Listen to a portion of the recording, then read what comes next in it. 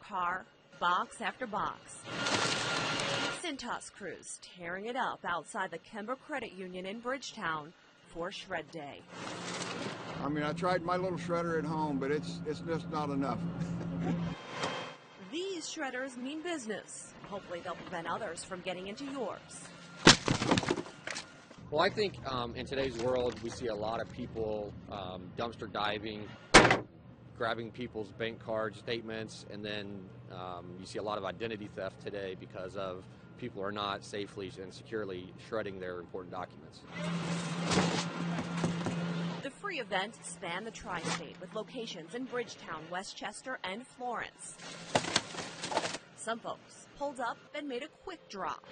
The benefits is that you know it's gone.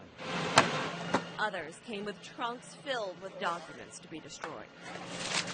I'm an attorney, and so those were all old files that we sanitized, took all the paper clips out, all the metal, anything had a social security number on, I shred myself, and all the rest goes here and right over there. Right into the bin and up into the mobile shredder. And it's shredded, and I watched mine go in, so I'm pretty sure it's okay. Peace of mind for Dan Wood, and an added bonus for the environment.